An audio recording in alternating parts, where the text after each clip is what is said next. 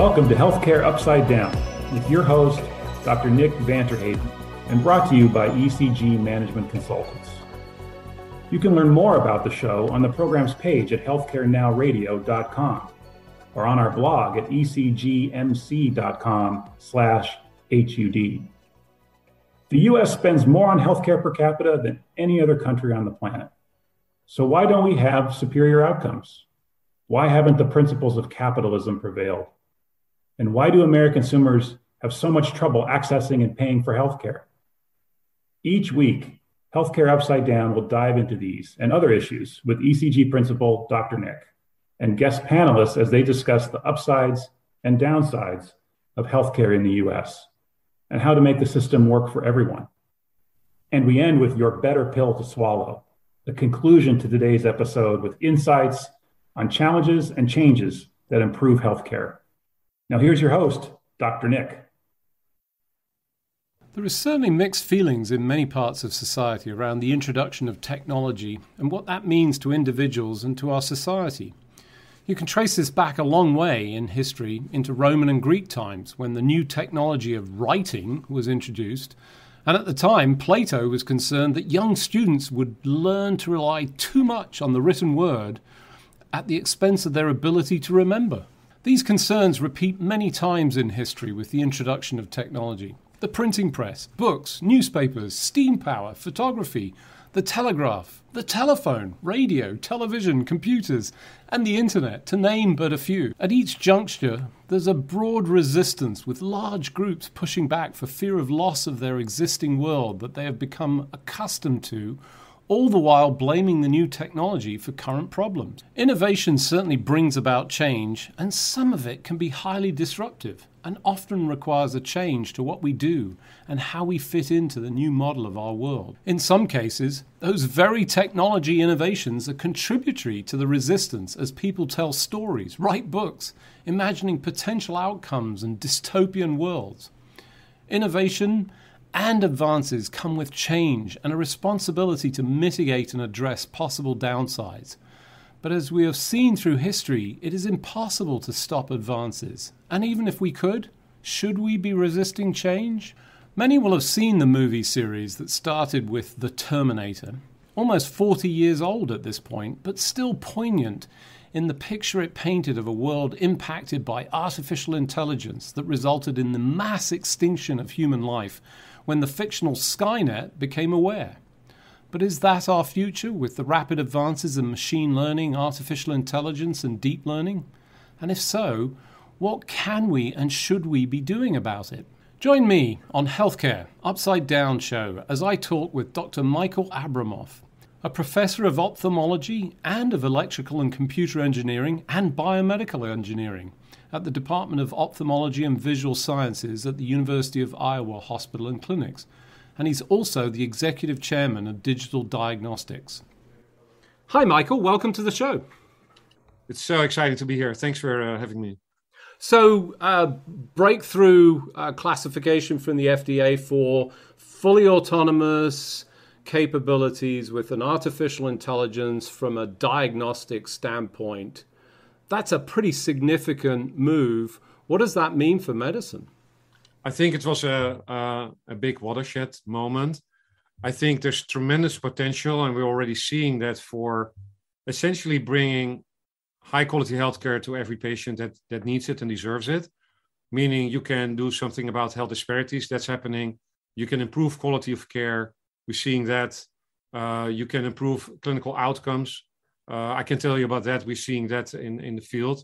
You can lower cost, or at least see to actually get the care to all the patients that need it rather than a smaller subset, about 20 to 30%, which we're currently seeing, meaning for the same expenditure, you can broaden access to healthcare to everyone who needs it. We're seeing that also.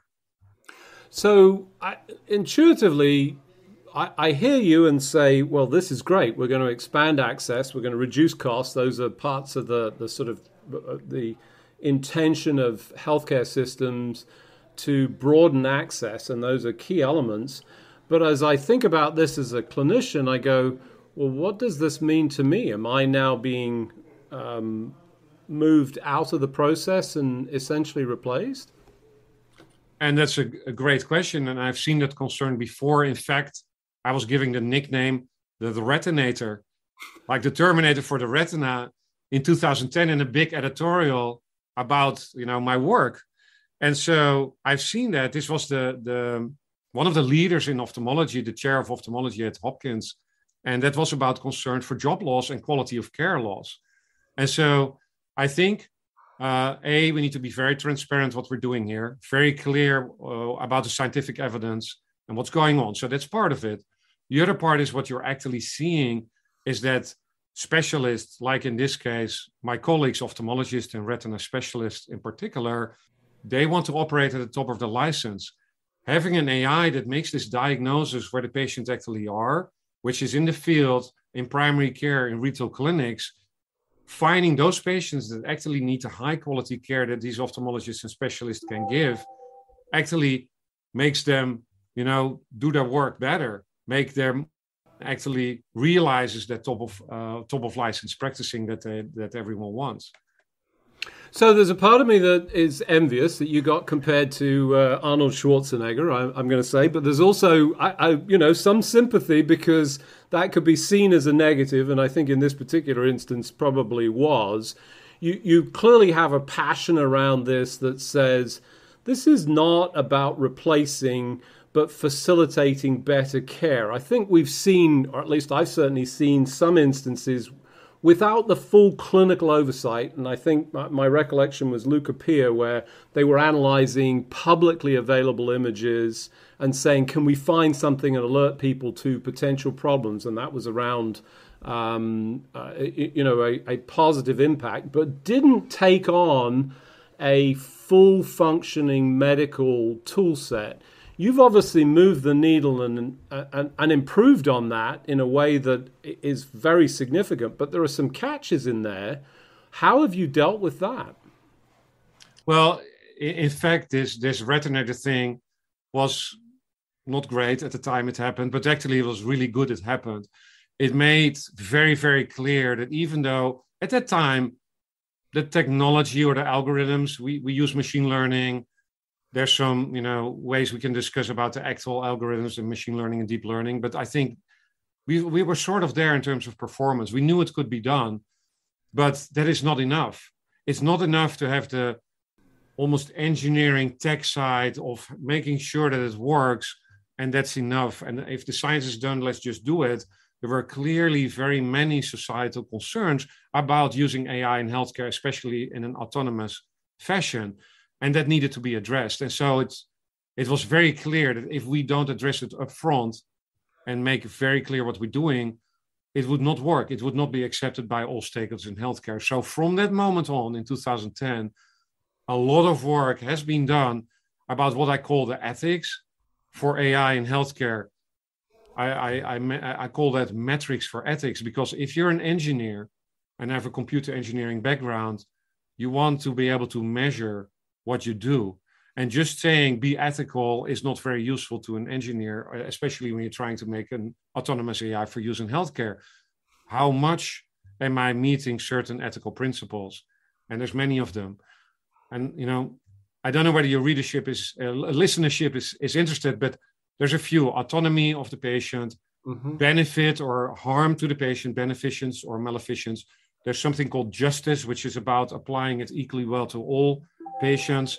And there's finally responsibility, and we get into liability and medical malpractice insurance. And so healthcare, and there's many of them. There's patients and patient organizations, there's physicians and other providers, there's payers, there's regulators, and there's bioethicists. And they all have a say in how we do healthcare and what is good and bad and what we should introduce and not. Creating this metrics for ethics and this ethical framework that was later published as scientific research allowed us to both build a regulatory framework, working very closely with FDA, and that continues to this day. How do I prove it's safe? How do I prove it is effective? What does the clinical trial look like? Do I compare my AI in performance to physicians or maybe to clinical outcome, which is what we did, which is more important for patients and payers? So instead of proving that the AI compares really well to one or more physicians, instead we proved it really predicts well the outcome of the patients if they're not managed and treated properly. So many of these aspects were addressed in the 8 years that we worked together with FDA to ensure the clinical trial was done right. There was no AI racial bias or ethnic bias in the AI, in the performance, transparency, what we call validability, the different aspects that you understand why the AI makes the decision it does, so we can trust it. But that was only one part, this regulatory aspect. This ethical framework also helped with the more reimbursement aspect, because as you listeners may know, there's now also a nationwide Medicare reimbursement for this autonomous AI decision at a blended level of about $80. Both private payers and Medicare is paying for it. And that's unique as well. And there are also these reimbursement decisions have the input from all stakeholders in healthcare, including patients. And again, this ethical framework really helped with this aspect of getting this to patients, because ultimately, if you do not have regulatory approval, if you do not have a reimbursement, it's really hard to get this to the patients that need it. So it was a long journey, but coming back to this metrics for ethics, I think that was essential. And now you see that the American Academy of Ophthalmology, a provider organization, a professional organization, is one of the strongest supporters. The American Medical Association has said that we do AI the right way, as well as payers. Everyone, American Diabetes Association, which is a patient organization, ensured that this autonomous AI is part of the standard of care for diabetes. So you can see essentially everyone, based on this transparency, based on these ethics, said, yeah, this is what we want for patients. So it's interesting. It feels like you've shifted from, what was perceived to be a bad actor by some of the interested parties to a positive contributor in terms of defining the overall methodology, the ethics underlying all of this. Much like the Terminator movies, he went from bad to, really good. So again, that analogy works quite well in this particular instance. And I know this is a little bit unfair before we talk about the jump point and where this might go. But as you look back at that overnight success, because most people look at this and say, well, this, breakthrough, but it wasn't. You said 8. I think even longer than that. Was there an inflection point of something that was, what was critical to the success of this? Was it centered on that ethical mindset? What helped you change the thinking and allow people to get on board? Where was the criticality in that? Great. And looking back, I want to make 2 remarks and then we'll get back to your point. I think I've been working on this for more than 30 years, originally as a neuroscientist trying to mimic the brain, later realizing that as I was doing my residency in ophthalmology, realizing that patients just were not getting the care they needed. And why not use a computer to mimic my brain and get into where the patient is? I think 2 realizations. The first one was pretty early. It cannot be about the tech, what I call glamour AI, which is really cool technology that doesn't help patients. And in this case, AI. So AI is really exciting, but it doesn't benefit patients. Why do it? So I needed to persist beyond, the patents, the scientific studies, etc., which meant the big decisions we made, rather than break the system, work within the healthcare system and try to get us across, which, as you noticed with the Retinator remark, that was not easy at first. But I think taking that head on was a big decision. And we could have also skirted away from this and try to do it differently, or just keeping the scientific research saying, well, once it's perfect, people will surely accept it. That's just not how it works. You need to go in there, essentially get your hands dirty and make sure that it works for actual patients in actual clinics and actual workflow. And there's a lot of things I can say about that. I think the other inflection point really came with what you called liability or responsibility, where I think people were nervous about AI and who's going to be held medically liable if we have this computer making a medical diagnosis in patients. And so we decided to say, well, we will assume the medical liability for the performance of the AI. What we prove with the FDA, with the clinical trials, with their continuous efficacy monitoring, because FDA asked us and we wanted to monitor de novo authorization, as it's called. And so assuming this responsibility was really, really important, I think, for wider acceptance and making the other things happen. But ultimately, it's also required to dig into ethics and essentially create an ethical framework. So clearly, you've shifted this whole domain, albeit I think relatively narrow at this point, in no other form, just in a specialty. But that's a revolution that's coming for other parts. And there are, I think, some obvious targets. I mean, you're talking about image analysis, so radiology springs immediately to mind. I think we've seen some, certainly dermatology. Having blazed the trail, where do you think the quick wins, if there is such a thing at this point, having made, I think, the significant difference in terms of acceptance and moving the needle, where do you think we can go with this? Yeah, so you make a great point about, it sounded a bit long because we did it for the first time. We have published a lot on frameworks, regulatory frameworks with FDA. A few days, a paper of us came out about a reimbursement framework for AI and specifically autonomous AI that was published in Nature Digital Medicine just a few days ago. So I think with that groundwork done, it's much more easy and acceptable to go through the same process much faster. And indeed, because we're seeing, and patients are seeing the advantages, in healthcare systems are seeing the advantages on their patients, better outcomes. We're seeing that, better access, and especially in minorities, we're seeing that all over the US where we have implemented it. Cost reduction, right? We're seeing that. If I get reimbursed by Medicare, it's about $170, where the rate for this one is $55, as I mentioned. So immediate cost saving, and therefore being able to do it on more patients. But as you see that evidence, already being there, and of course expanding over the next few years, it's logical to think, what is next? Well, we have a few. One is for skin cancer. You may have heard about that. Again, the same front lines of care, retail clinics, primary care. That's where patients are, and that's where they need this diagnosis. There's many others, including not only using images, but also sound for cardiovascular disease. There's even more things you can do with the retina. What is interesting with the retina is you look at both neural tissue and also at vascular tissue without using radiation or without using a dye or a contrast, which, by the way, is really doing more cardiovascular risk assessment just from the retina, as well as, for example, with ultrasound.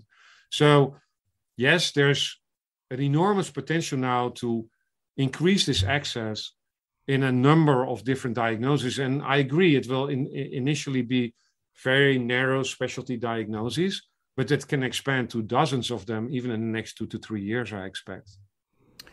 So I certainly exciting times. We've seen a shift into this space. I have to believe there continues to be some concern for people entering the profession, worrying about where this takes their world. I mean, I think the distribution of more accessible care, certainly on a worldwide basis. I mean, we when you talk about equally distributed failure, that's true in the US, even more so internationally. So tremendous opportunity.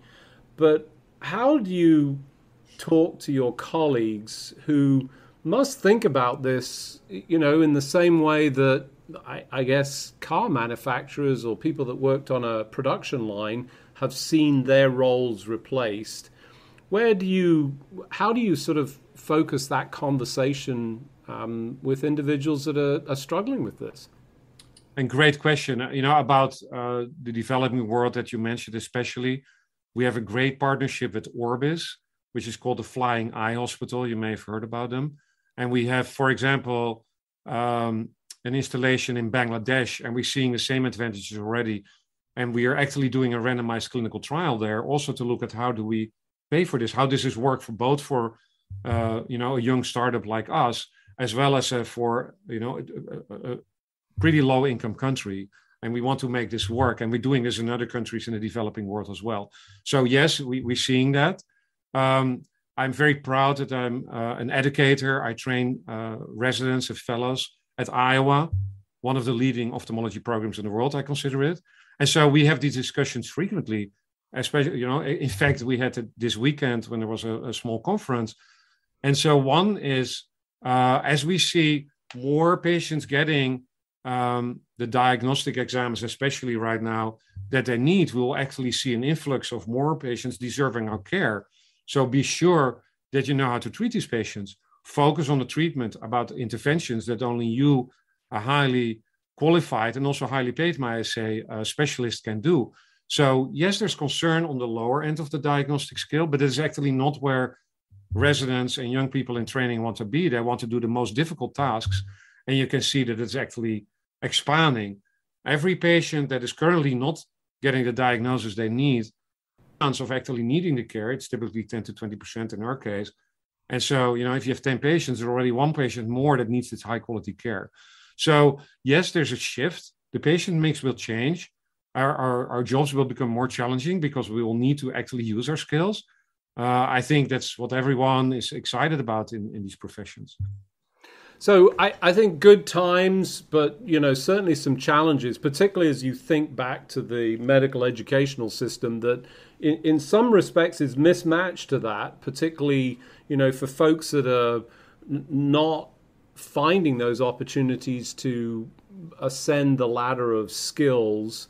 And my suspicion, well, actually my knowledge is based on my own daughter who's just been through this. There is nothing in terms of an education around these concepts and being able to manage them. How do I deal with patients that are essentially being referred? So that feels like an essential component that we ought to be focusing very hard on at this point.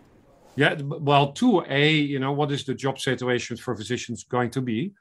How do we prepare them and train them for that? And that's happening. There's actually a Board for Artificial Intelligence in Medicine that is very focused on education. There's another aspect, which is that physicians that use this on their patients need to be really keen on understanding what AI is appropriate for the patients. How do they know it's safe? How do they know there's a racial or ethnic bias or not? How do they evaluate their systems? And right now, there is high-level evidence. The FDA sort of knows how to do it, but physicians need to be trained to learn to do this ourselves. Just like they evaluate any other procedure or even a drug that they use for their patients, they need to be able to understand clinical trials, the evidence that is out there. And I think we can do a better job in medical school especially, but also in our residency program where we focus a lot on this to train, young physicians and upcoming physicians and residents and fellows, to become better and more comfortable at this. Fantastic. Thanks very much for joining me, Michael. It was a pleasure doing this. Thanks so much. While concern remains high amongst healthcare professionals, it is possible to navigate a path capitalizing on innovation that allows for healthcare to be more equally distributed by bringing down the cost of services, building in metrics for ethics that ensure that technology is implemented and measured not just for the value it brings, but including how the technology meets clearly defined ethical principles that protects the patient from harm or malfeasance.